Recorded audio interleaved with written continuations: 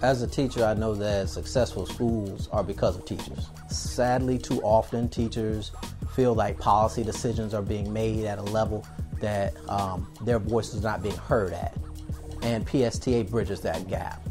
They're the link between classroom and politics at times. They're the ones that are advocating for our teachers in the General Assembly and making sure that their voices, thoughts, and opinions are being heard by people that often might not hear them. I'm a proud member of the Call Me Mr. program. I joined the program back in 2007.